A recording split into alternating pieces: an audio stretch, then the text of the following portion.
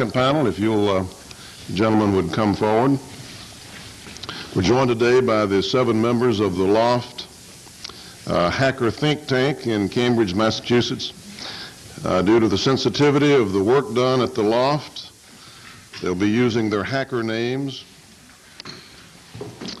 of Mudge, Weld, Brian Oblivion, Kingpin, Space Rogue, Tan, and Stefan. Gentlemen? I thought you were the kingpin. I hope my grandkids don't ask me who my witnesses were today and say Space Rogue. But we do understand your need to do that. We appreciate your being with us. May I ask your name in the middle? I'm Mudge. You're Mudge. Mudge, would you like to make a statement? Yes, I would. Thank you very much for having us here. We think this is hopefully a very great step forward, and are thrilled that the government in general is starting to approach the hacker community. We think there's a tremendous asset that the hackers actually bring to the table here in understanding.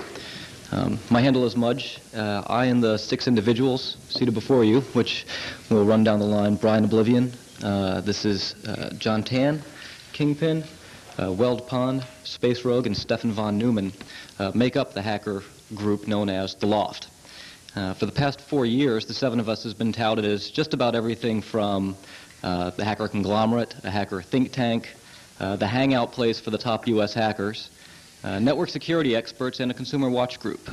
In reality, all we really are is just curious. For well over the past decade, the 7 of us have independently learned and worked in the fields of satellite communications, cryptography, operating system design and implementation, computer and network security, electronics and telecommunications. Throughout our learning process, we've made a few waves with some large companies such as Microsoft, IBM, Novell, and Sun Microsystems. At the same time, the top hackers and the top legitimate cryptographers and computer security professionals pay us visits when they're in town, just to see what we're currently working on. So we kind of figure we must be doing something right. I'd like to take this opportunity to let the various members talk about a few of their previous projects, their current projects, and what they're going to be working on in the future. Weld? And if you've heard the testimony this morning, if there are any points that in the process that you want to make fairly briefly with regard to some of the previous questions or testimony, you can feel free to do that also. Definitely will. Good morning. My name is Weld Pond. I'm a hacker and programmer with over 10 years experience working as a software developer in the commercial software industry. My college training is as a computer engineer. At the L0pht, I specialize in writing software programs for exploring computer network security and operating system security. My current projects include finding vulnerabilities in Microsoft Windows NT security. I'm actively working on L0pht Crack, a program that we've created to exploit the weaknesses in Windows NT's password security, which uses cryptography to secure the passwords, but we have found vulnerabilities in their implementation. This program has been extremely well received by military, government, and corporate security groups who use it to test their own passwords for weaknesses. Prior to the release of this program, security experts claimed it would take thousands of years to uncover a Windows NT password, and our program can do it in days and sometimes, some cases, hours. As a licensed amateur radio operator, I also enjoy radio communications. A future project plan is collaborating with the L0pht hardware people to create secure public wireless networks, something that we're very interested in. Good morning. My name is Kingpin. I am the youngest member of the L0pht and one of the electrical engineers and hardware hackers. While some of the L0pht members concentrate on software programming, I work with hardware design and implementation of electronic circuits. My interests include embedded system design, surveillance and counter-surveillance tools, and wireless data transmissions. My current research project involves experimentation with the monitoring and eavesdropping of stray electromagnetic fields from computer terminals, otherwise known as tempest monitoring.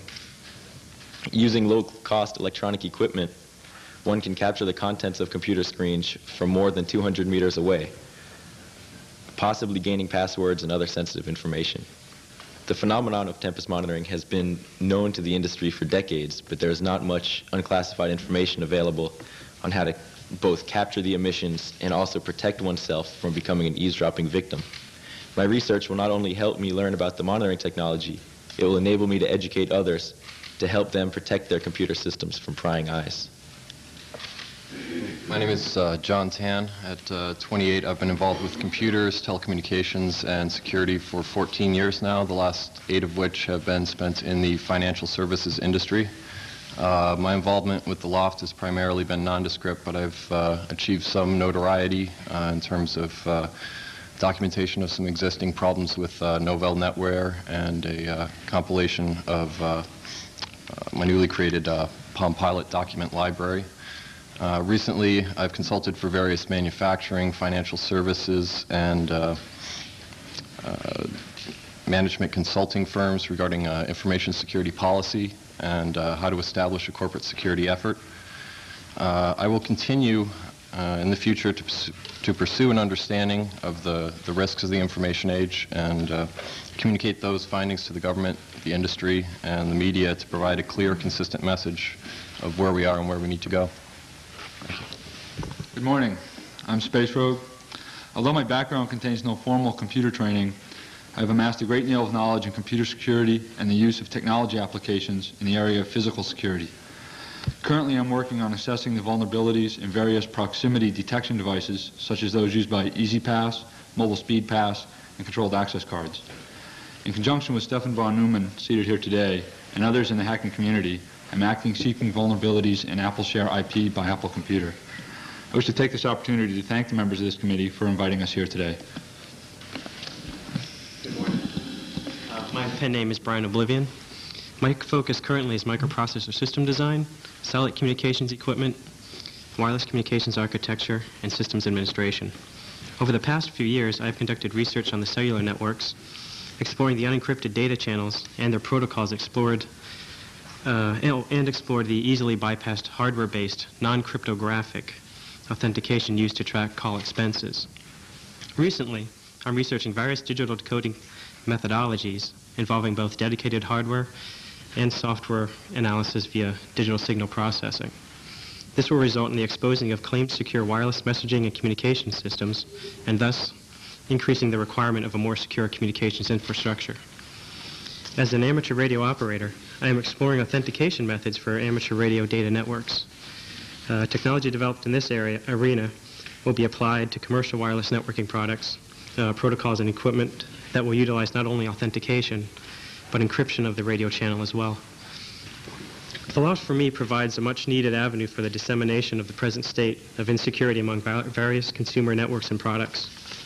If it wasn't for groups such as ours and other motivated individuals in the security community, the state of awareness we have today would be years behind. Thank you. My name is Stefan von Neumann. I have been working with L0pht since 1993, focusing primarily on high-power electronics, flaws in data networks, and the increasing convergence of power distribution and data distribution. My professional background includes supporting users on common computing products and networks, which gives me first-hand experience with how relatively unaware of computing risks most users are. Even worse, software publishers, internet providers, and utility companies are tight-lipped about flaws or risks inherent in products and services that touch the daily lives of most Americans.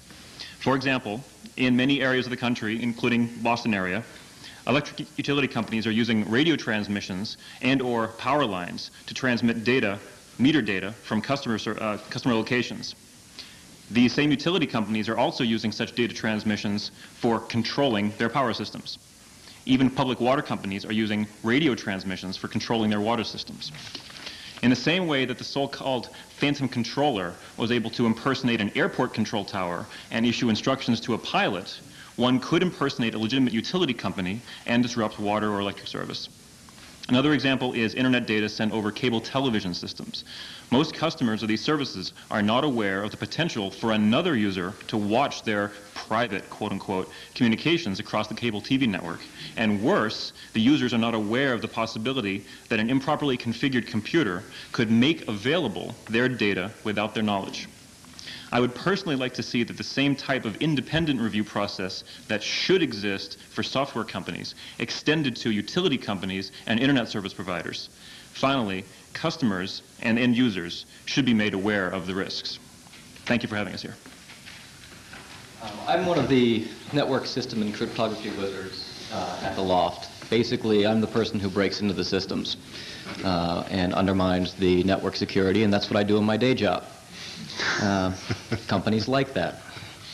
Some of my previous projects were L0pht Cracked, along with L0pht, in which we developed the tool for showing administrators and users the insecurities of Microsoft's passwords.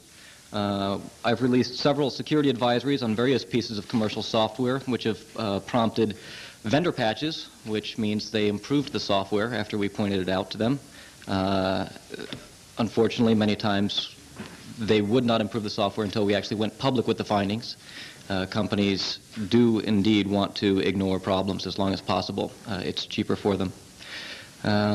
Recently, I conducted training courses at NASA's Jet Propulsion Labs to try and raise their level of awareness as to the vulnerabilities, especially with the name brand recognition. In the very near future, I'll be conducting training courses over at the NSA.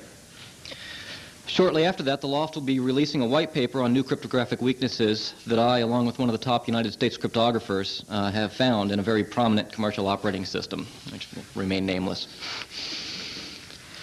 If you're looking for computer security, then the internet is not the place to be.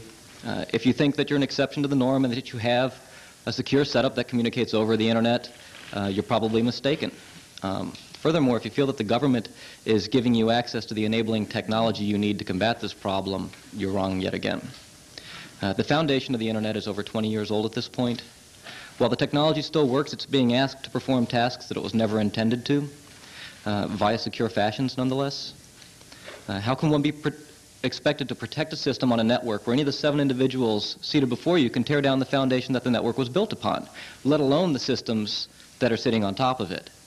So even if computers, systems, and other peripherals on the network were secure, the problem is still moot. Can the systems be secured? Well, in many cases, they actually can be. For instance, the problem with the phantom air traffic controllers could be remedied by incorporating relatively trivial and inexpensive cryptographically secure authentication. The same would hold true for MDC 4800, which is the protocol most commonly used by mobile police data terminals to remotely pull and update records. Personal paging protocols, everybody has a little personal pager nowadays, such as POCSAG, Flex, and GOLAY, which the White House Communications Agency uses to coordinate movements of the president, would also benefit from this relatively trivial modification. Why don't strong authentication properties exist in these protocols? Most likely the same reason that simple security mechanisms are missing from all of the software, or almost all of the software, sold to corporations and agencies today. It's cheaper, and it's easier for companies to sell insecure software. There's no liability attached to the manufacturers, and there's no policing done to stop companies from selling insecure software under the guise of secure. In an industry where time to market matters, who wants or cares to add security or even thoroughly test their product? Well, you should. You, the government and consumer, should care and want software products to include security and authentication mechanisms, and I think you do. You should encourage the companies to include this in their products and hold them liable when their products fail. There are parts of the situation that the government can directly help. Lifting the constraints on cryptographic export would encourage companies to more readily include authentication and encryption in their products. The Cellular Telecommunications Protection Act is an example of legislation that is in place right now that hinders consumer watch groups such as ourselves, thus perpetuating the insecurity status quo that's out there. In conclusion, hopefully your having us here is not a fluke, and hopefully we've not offended in any way, but this might be the beginning of an ongoing dialogue between the government and hacker groups such as ourselves. Perhaps the information from such meetings will end up becoming an enabling mechanism for future change that will help organizations of all sizes, not just large government organizations. We encourage you to read the written testimony, and we are more than happy to answer any questions in as much detail or technical detail or non-technical detail as you see fit, and expound or clarify upon any concerns. Thank you very much. Thank you very much. And you have not offended any of us, and just the contrary. I think it's probably appropriate that gentlemen such as yourself are the ones who come forward and demonstrate that the emperor has no clothes.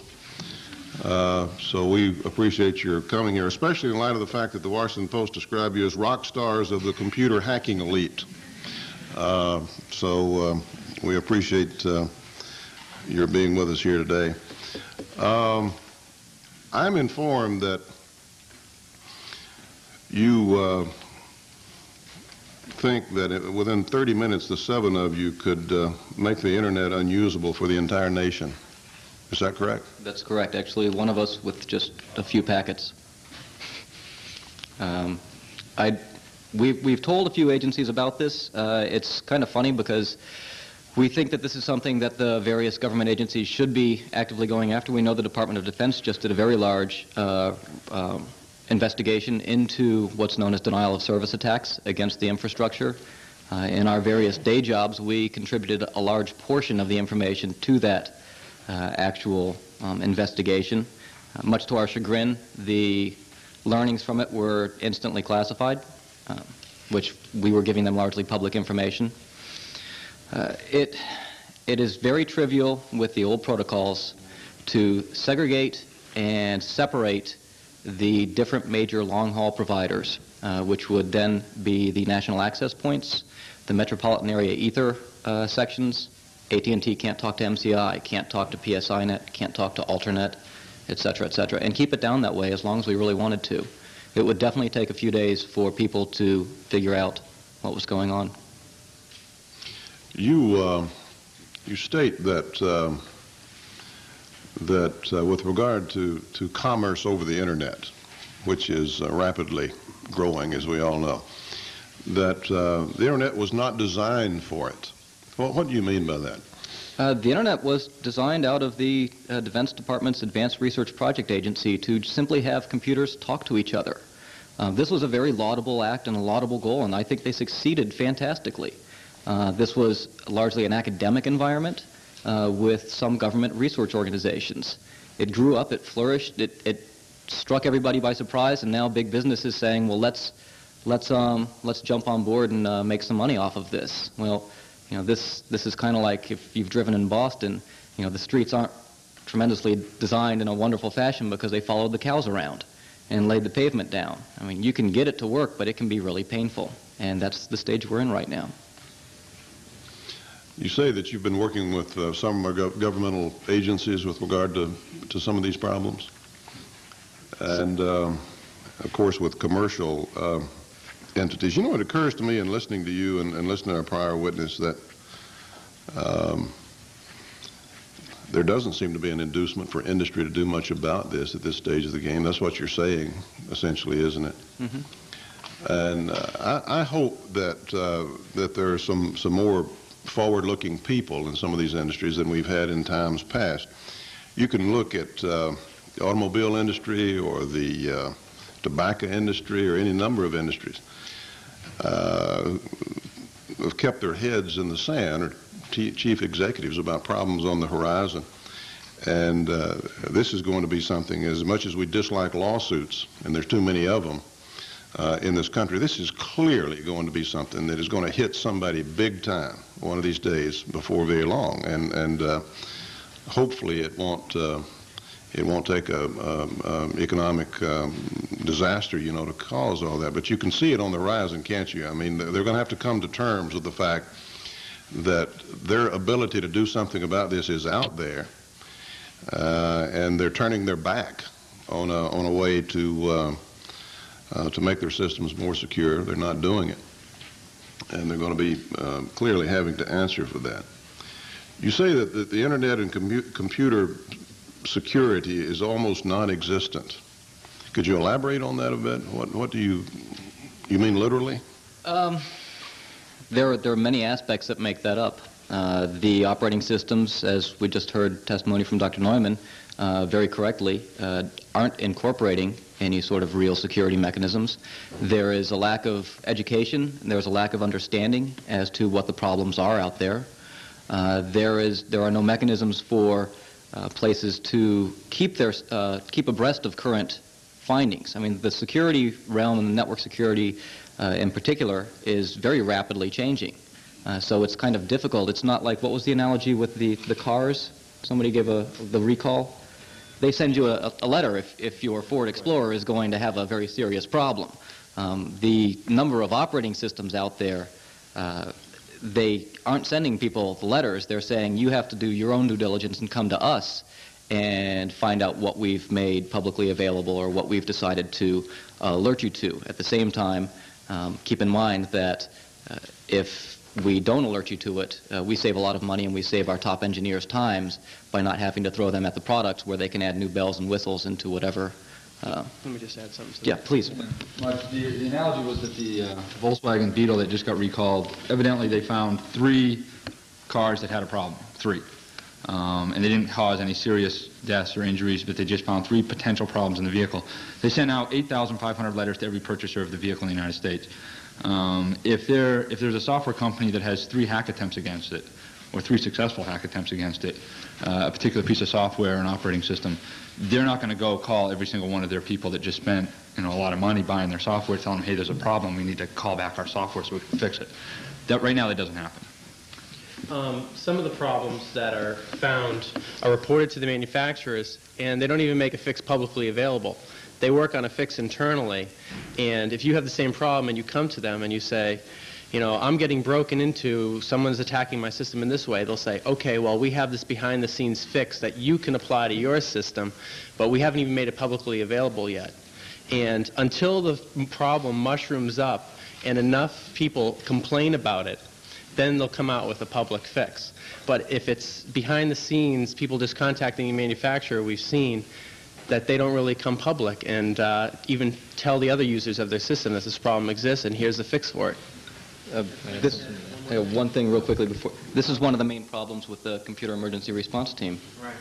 There's also a lot of finger pointing in the industry where the systems administrators claim that the software provided them isn't shipped in a secure manner. The industry says that they shouldn't be responsible for that. And I'm not quite sure because I'm not a lawyer or even nearly skilled in political matters, but I don't know if there's any legislation that could fix the liability problem. I don't know. But I know that is one of the issues out there. I just want to add one thing to that is that in the point of liability, the car manufacturers will be and are held liable if something goes wrong in their product. If something's wrong in one of the 10,000 cars and it explodes, they will be held liable.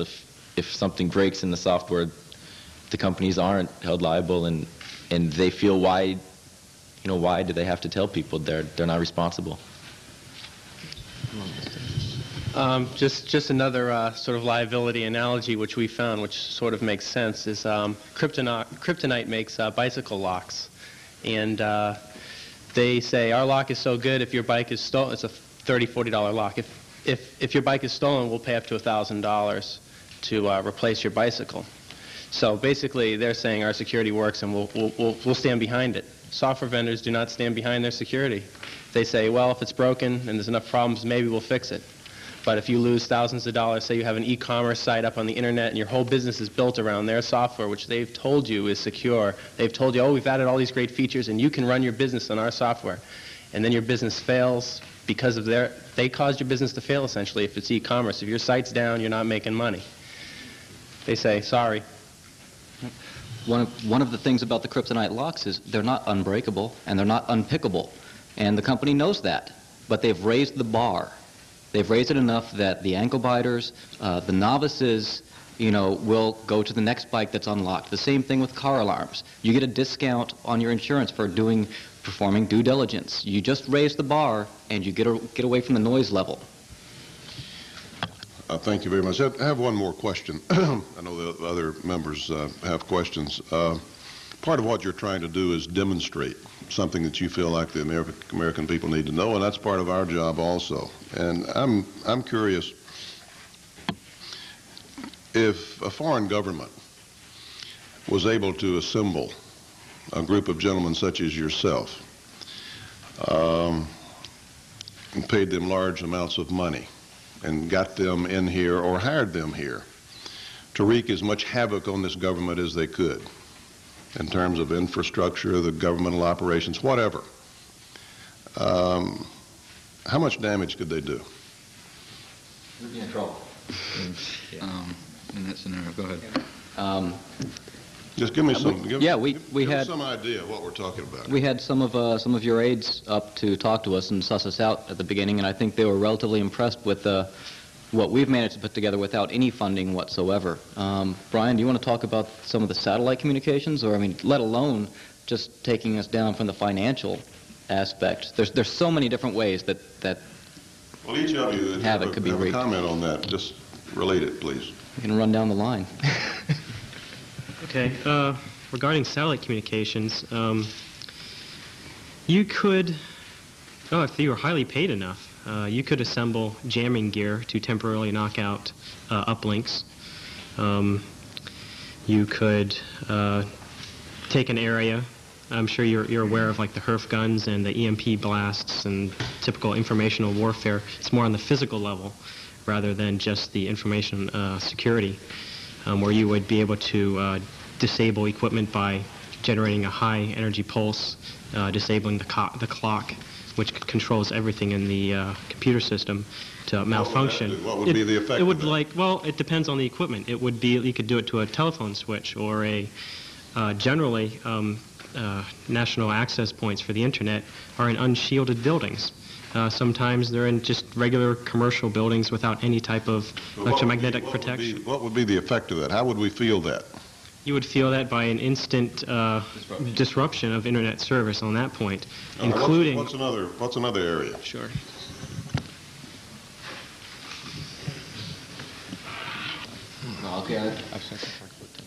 Sure. We'll let Kingpin talk about Tempest. Some of the areas that you should worry about are your phone systems are down, your electricity's gone, your financial markets. We recently had a very close call in the financial markets.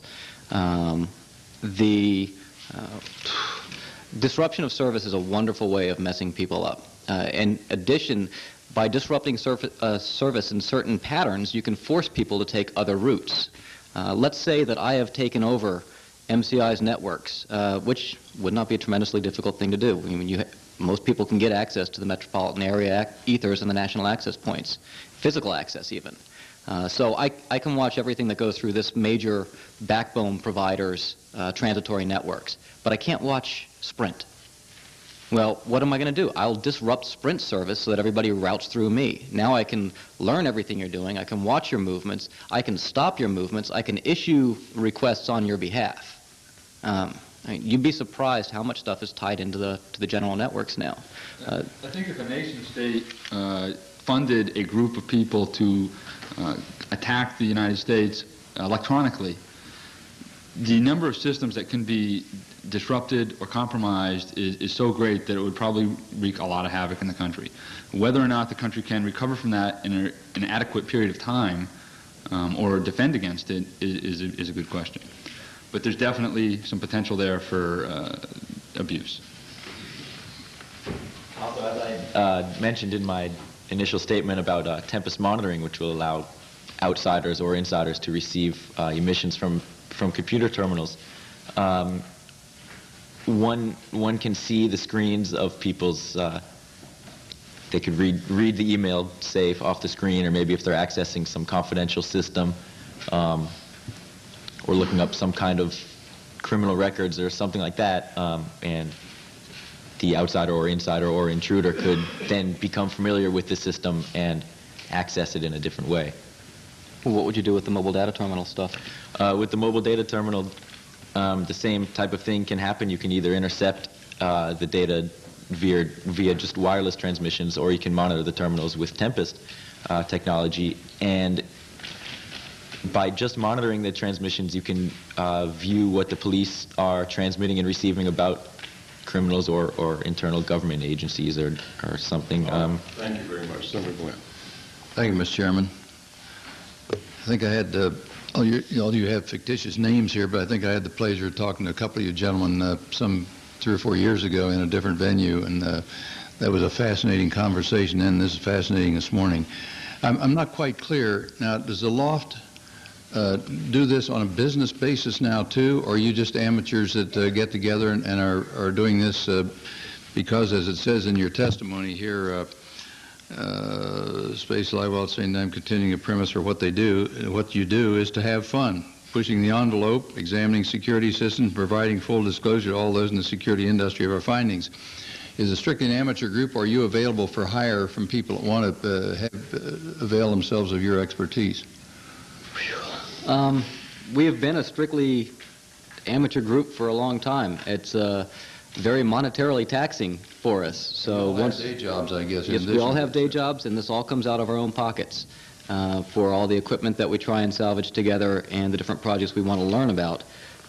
We do, when the purse strings become very tight, go out and take consulting jobs or do different consulting work. We'd be more than happy to come help people out. Unfortunately, a lot of people are scared to come talk to us. We end up beating people over the head publicly in order to get them to even fix their problems, which doesn't endear us with them tremendously. Yeah. Let me expand the area of vulnerability just a little bit here and get your comments on this. I was thinking of communication satellites here and talking about that. Can you get into the command structure, the command signals that go up to position those satellites? Could you relocate them and then foul up the whole system, not by destroying them or not by fouling up the computers necessarily, but taking them out of their positions? Well, actually, companies like ComSat and other telemetry command and control systems are using authentication for their command structure, which is what we would recommend to other more commercial, well, actually, just to other areas of wireless telemetry and control that would increase the bar of the state of security of radio-controlled telemetry systems. What about our GPS system? Is it vulnerable also? That we're going global positioning system. We're going to be relying a lot more on that. We're relying on that for some of our weapons systems that used to be highly classified. Now there's been a lot of writing about it. We're using that to a tremendously increased degree these days for our military and for commercial aviation and everything else. I have a little Magellan handheld I use in my little airplane flying back and forth, and it's great. One of the problems with GPS is it's a very weak signal. It's very easy to jam that signal. As a matter of fact, there was an incident a few months ago in upstate New York where a test was being conducted by the Air Force.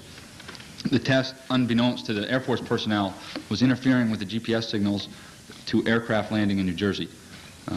Luckily, it was during the daytime, and the aircraft was trying to rely on the GPS signals to land, but they lost their GPS. So they went on manual and landed that way. If somebody wanted to, though, could they get into the GPS system and actually relocate some of those satellites slightly, which would throw off all that and screw up all your information that you're getting? Is that possible?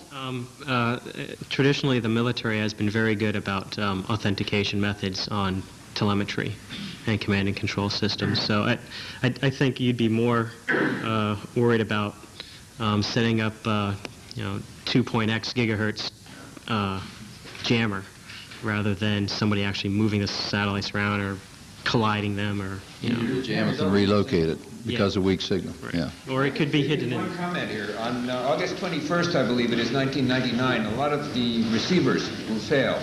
They have a year 2000 type problem where they run out of bits, and it resets to January 1980. Just thought I'd toss that one in. I'm going to have to go. Don't be flying that day if I want to go where I'm supposed to be going, is what you're telling me. All right, I'll check that one out. How about, could you get in and transfer Federal Reserve funds to someplace? Just about everything is possible. It depends on how much money you want to throw at it, time and effort. From the amount of time and effort and the money, which is non-existent for us, and the fact that we like not being in jail, we'd say no, we wouldn't do that. If we really wanted to and really had to, yes. Because if you make it easy enough for yourself or somebody else to use it, you make it vulnerable. I look at you guys as the white hats in this whole thing. Yeah, I think your motivation, as far as I know, is excellent, and I think you want to be considered that way. But let's say we have a bunch of bad guys now. Can you with your expertise, track back and find out who the bad guys are if they're trying to foul up GPS or Federal Reserve or something else? Can you track that back and locate the people that are not of goodwill? Backtracking and reverse hacking is a relatively tricky area. Based upon the relatively antiquated protocols that you're dealing with, there's not a tremendous amount of information as to where things came from, just that they came. It's kind of like, giving confessional to a priest. You have this big blind in between you, and you're just hoping and trusting that the person's actually there listening to you and that they can do anything about it. Getting a letter with no return address and nothing inside. You receive something, but there's no way to know where it came from. Yeah, okay. That's what I was afraid of. Mr. Newman is still here, and I think his answer, when I asked about is a secure system possible that could not be hacked into, I believe his answer was he didn't think so. Do you gentlemen agree with that? Do you think there is a system can be designed that would be foolproof, that we could use for defense and for key elements such as the Northeast grid or our financial, the Federal Reserve or whatever? Is it possible to design a foolproof system? I don't think it's possible to design a foolproof system, but I don't think that should be the goal. The goal should be to make it very difficult to get in. The more difficult you make it, the less risk that you assume from a foreign nation state or a teenage kid from breaking into that system. So the goal is to raise the bar and then have a plan to reconstitute after that effect if it does happen. Can you in effect, and Mr. Newman, I think maybe you're in power distribution, I believe was said, and so on. Can you blow a computer? Can you overpower it? Can you put enough material in and just blow it? You don't need to worry about getting the material off or fouling up. You can just put it in and blow the computer. Can you do that? Not so much an issue of blowing a computer, destroying it over a power line. I mean, there's HERF, high energy radio frequency. There's EMP that can do that from means other than over a power line. Maybe more of a concern would be interruption of power. We were in the course of one of our investigations able to use a power interruption that was nothing to do with us. It happened to be a coincidental power interruption, but to our benefit. That a power interruption that was deliberate could be. I wasn't thinking so much of overpowering with so many high-power electric currents coming in. I was thinking of getting in and fouling up circuits in such a way that it'll dump its programming and things like that. Can you do that? Yes, yes. Mudge, care to talk about buffer overflow? Well, I think what maybe they're talking a bit more about is bit shifting, and there's been a tremendous amount of improvement in actual analysis of cryptographic protocols by bombarding with X-rays to actually flip bits inside. The trick is to be able to control this little black box and watch the information you're sending in and the information that you're getting out from it as you change its innards, even if you don't necessarily know what you're changing precisely. Buffer overflows are an extremely common coding problem. Many of the problems that are out there that contribute to this lack of security are extremely simple. Buffer overflows are spottable in source code by a first-year college computer programmer, by people without any college computer programming skills. The notion of race conditions, where there's a certain amount of time between what I tell you something and between what you tell another senator, that I could go in and change that information. So Senator Lieberman believes that you said something else. These are all very straightforward problems. They weren't addressed because computers really came out of a tremendous amount of fun and joy and research and exploration. They didn't think about the commercial ramifications and aspects. Probably didn't answer the question at all there.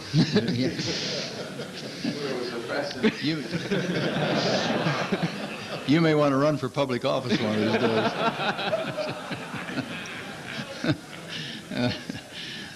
Now I blew my whole train of thought here. Oh, I know what it was. We alluded this a while ago when Mr. Newman was here about would it be possible to set up a whole different system for defense, for intelligence matters, for CIA, for NSA, for people doing very highly classified work that we don't want out. Would there be an advantage to us funding and setting up a whole separate system, and how long would it be invulnerable if we did such a thing, or is it worth the effort? It'd be very expensive to do it. Would it be worth doing? One of the things that was said earlier was there are no easy answers. Maybe not any answers at all, but what I believe is there are answers, they're just quite painful.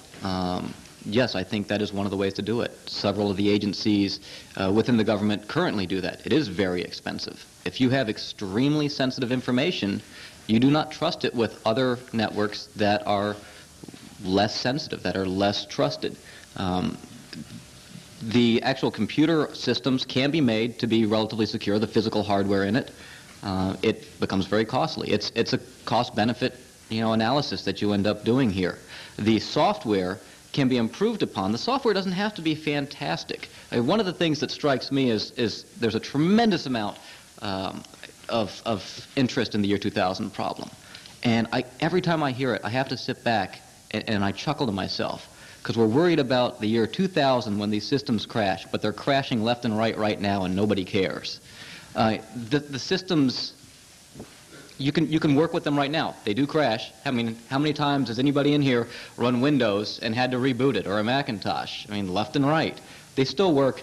If you put them in a secluded room, put a guy with a gun next to it, and don't let it talk to other systems, it's relatively secure. I'm not quite sure what we do if we require the computer industry, though, to do something. You say that there are no incentives for industry to do much. I'm not quite sure what they do. This is like some people may want to buy the equivalent of a Model T Ford. They buy a tiny car. Other people want to buy more security, and so they buy a great big, or a lot of people go into vans now because they're bigger and heavier and show less fatalities in an accident, things like that. You're going to have different levels that people want to go at. How would you go about the computer industry? What would you require them to do that would make this program better, or would it just be making government agencies and people know that if they're going to go to certain types of information, or banks or the Fed or whatever, that they have to buy a computer that is upgraded to a certain level, and we should be much more cognizant of these security levels when you purchase a computer than ever before. That's sort of a convoluted statement, but you know what I'm driving at, I think.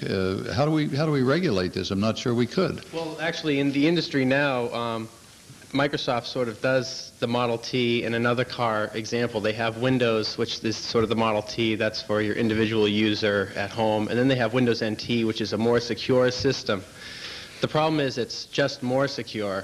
Doesn't mean it is really good enough for doing what you'd say is a secure system that's good enough. And the problem is we get back to they have no liability, and they just say, it doesn't work, sorry, we'll fix it in the next release. They don't have any way of telling you, the customer, or no one really does that I know of, what they did to make the system secure. You can't say, show me your security architecture, show me your development process that went through and looked for the problems, and show me that the system is secure. No one's doing that. No one's really selling a commercial product that does that, can assure you, the buyer, that you are buying the Cadillac with the bulletproof glass. So no one's really selling that, and no one's really assuring anyone that's true. It comes down to Microsoft just saying, trust us, and there's really no way to test the product to find out if, in fact, it is secure, at least by the end user or the consumer.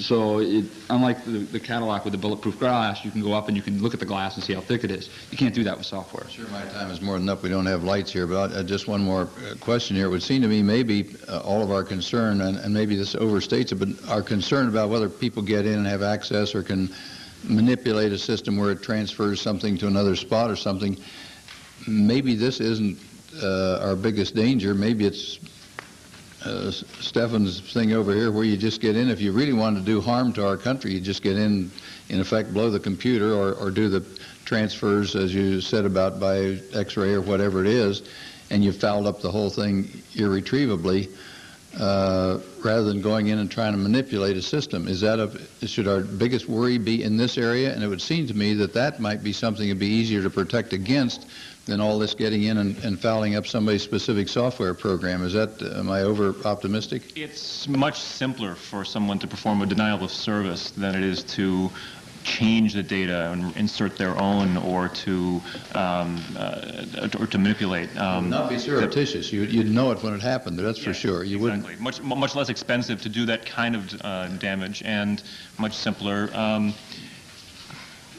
Easier to prevent against, perhaps more straightforward in the short term to harden the major network access points and to the extent of a military facility, making more tempest-proof facilities. Or X-ray-proof shielding, something like that. I was thinking. Yeah, Is that may be simpler in the short term. There is documentation on that, and it is possible to shut down machines with the high-energy RF. Protecting against it has been done. It is done, and it's fairly simple. You can basically enclose something in a giant metal box, which will prevent the outside RF. I don't know if that's done a lot inside the government. Some of the military computers need to be tempest-proof. Brian, you were going to say something there. I think I was just going to say that the box needs to be grounded. That's all. If I may, I think it should be grounded. Yeah. Thank you. One of the things I think is coming out here is got to do with the. It's not just the encryption, the strong encryption. It's not just the network or the operating system. It's all these things that have to be applied across the board in order for one person to actually have enough responsibility to be able to tackle the problem themselves. They have to be in an environment where there are others, not only in their own industry, but in other industries that are trying to raise that bar. So as a whole, the security goes up. Thanks, Mr. Chairman. Thanks to all of you. Senator Thompson indicated that somebody had referred to you as rock stars of the new computer age. It's probably not what you came to hear, but I think you're performing an act of very good citizenship, and I appreciate it. I'd compare you, I hope you don't mind that I'm not going to call you rock stars, I'd compare you more to Rachel Carson, who sounded some early warnings about what environmental pollution was doing to the environment, and in the defense context, you may be modern-day Paul Revere's, except in this case, it's not the British coming. We don't know who's coming. That's the problem. I mean, yeah. Well, the chairman's question before was chilling. I mean, you are obviously very bright and very creative and work at this. But if there's anything we have learned at the modern age is that you don't, you cannot, particularly in this age, particularly because of computers, where knowledge and information travels so quickly. Just as you have been able to do this at L0pht, there are people all around the world who are able to do this, and they may not be good citizens. They may be up for hire to people who don't wish us well. So I appreciate what you're doing, and I must say in this regard that it may be that the appropriate metaphor here is not Chernobyl, but unfortunately Oklahoma City, where if we looked at it, we would have understood, and some did, that there was real vulnerability. But we didn't do anything about it, and I think that's what you're telling us, and I hope we can continue to work with you to try to raise our guard. I think the other thing you've helped me to understand is that there is no such thing as absolute security.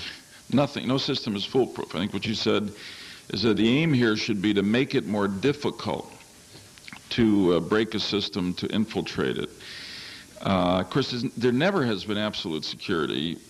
I suppose it's just that the consequences of insecurity in an age in which we are also reliant on computers are more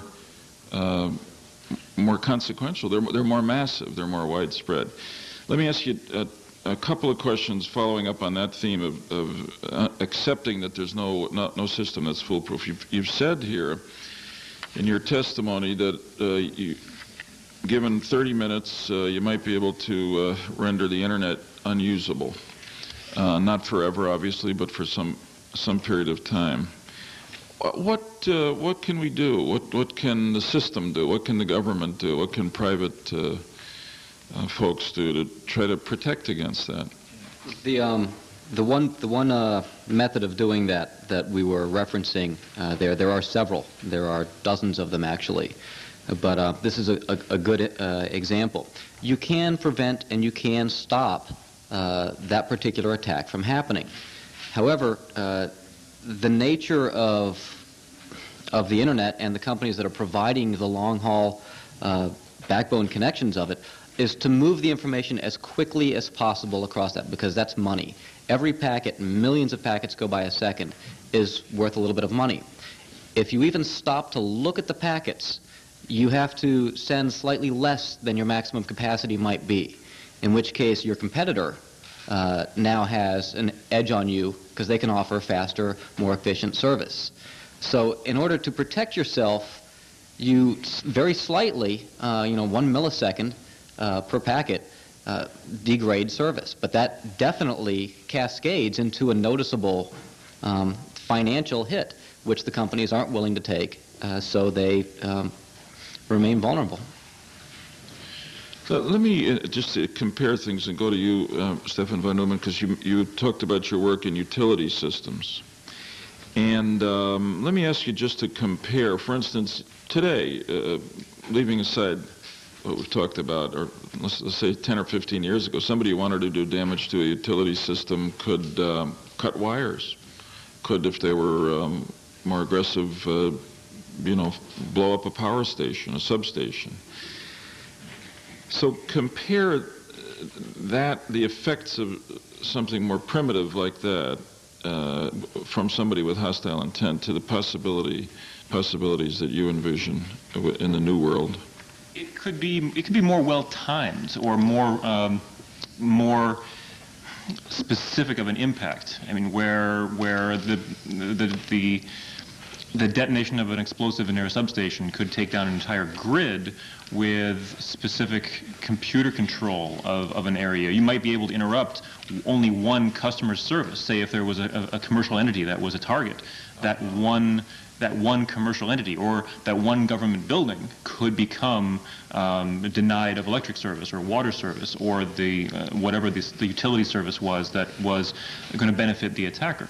So computer service. Yes, yeah. Yes, exactly. So in the past, where it simply was just a destruction, it might not have had the specific focus on the attack point, where now it allows that. I think another issue is if somebody goes out and cuts a line, there's a plan in place. We send out a repairman, he fixes the line, you're all set. Right. You blow up the building, you rebuild it. If we attack the computer systems, how do we reconstitute from that? Right. There are no plans in place right now to recover from that. And there may be no way to anticipate the follow-up. I mean, if there's an attack made, a physical attack, an explosion against or line cutting, then there could be increased security in that area on those same facilities, so that the same thing wouldn't happen again. If it's a computer issue, I mean, the attacker could be sufficiently skilled that they could simply change their method slightly and go around any defense that's put up in the place of the first attack. And the ability to find the attacker would be compromised, and it would be harder to find the attacker. Simply because of the nature of the internet as it is, with the no authentication, no proof of where you are, who you are. In your line cutting analogy, the guy goes out and snips the wire, maybe somebody saw him, we can track him through a witness. If he comes in over the internet and attacks our computer systems, we don't know where it came from and nobody saw him. Exactly. Final question. Somebody used the VW example.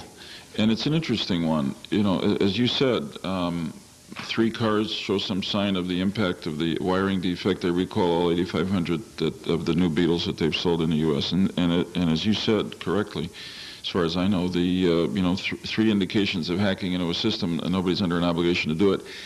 I haven't looked at this in a while, but the automobile companies and the recalls are not motivated simply by, if I may overuse the term here, good citizenship. There's law. And there is the fear of liability.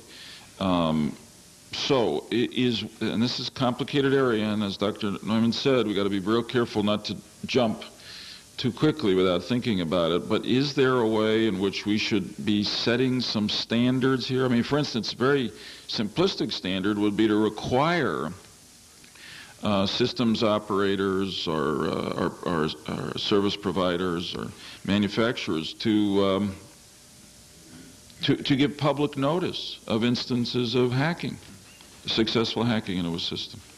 Or at least public notice of vulnerabilities that they've found in their system. This is definitely a double-edged sword, because when you give the information out, right, other people can figure out how to exploit it. Yeah. However, if you don't give the information out, the people out there can't protect themselves. I think we've tried it the route where we have kept the information secret. The Computer Emergency Response Team out of Carnegie Mellon does that. I think, and I know a whole bunch of people in the computer industry agree with me on this, that they have become more detrimental than beneficial by a long shot. A couple words of encouragement from right behind me. Full disclosure is very important. I mean, you have to educate people. Education is one of the largest things that's really missing out of this. If I'm an administrator and there's a problem in what I have to control, but the companies don't let me know about it, I can't be expected to fix it. Even if the companies don't have a fix themselves, if I know of the problem, I might be able to put other things in place in front of it so I can catch it. Right. I might have a different setup. Not everybody has the exact same setup. You might disconnect your system from the network. Yeah, I might say, hey, that's really bad. I need to get off of there right now. Mm-hmm. But I'd be able to do that. And I'll go one further, not only to point out the flaws, but also to point out the inner workings. This may be rehashing something that's well known, but the Unix environment being around for so many years, being public, being able to be examined, has most of the fixes quite well known. Microsoft Windows NT, all of their code is completely hidden from public eyes. They don't release it. It's, as it's been said, a black box. So the public, even if an end user wanted to go and look inside the internals of, say, Windows NT, they're not allowed to. It's illegal, according to the software licensing put forth by Microsoft, to disassemble, to try and reverse engineer it. That kind of a limitation is just putting the brakes on investigation of the flaws. It's like buying a car, not being able to open the hood. Exactly. Amen. It's a good comparison to close on. I want to thank you again. This is another classic example of what we find very often on this side as lawmakers, which is that we see a problem, we want to make it better, we contemplate law, but this is in an area of very developed expertise, which most of us don't have. So we often rely on science, on data, and on the people who have more expertise, and then try to make the best judgment we can. In thinking, I really want to, although I know you've already got you got a day job and a night avocation, but to the extent that you find time, I really request that you think about what the government, what we as lawmakers, if anything, I mean, it may be that you're going to come back and say, you're only going to mess it up here. What we might do through law to deal with to protect ourselves from some of the vulnerabilities that you've identified. Thanks very much. Thank you very much, gentlemen. Thank you very much for being here with us today. I, like Senator Lieberman, think that you are performing a valuable service to your country, and we appreciate that, and want you to continue, and want you to continue to help us. I think the liability question is a very good one. I wonder, for example, whether or not it's a matter of laws, whether or not there are already laws under the common law, under state laws, the law of general tort law of negligence and fraud and uniform commercial code and all those things. The first time some big company has been compromised because of this, that it may fix itself, because there'll be a massive lawsuit, and everybody will wonder why we didn't address this in the beginning. But they're fascinating issues, and you've pointed out that our computer security is virtually non-existent, and how easy it is to obtain sensitive information and shut down valuable governmental operations, and we're going to have to do something about it. It's that simple.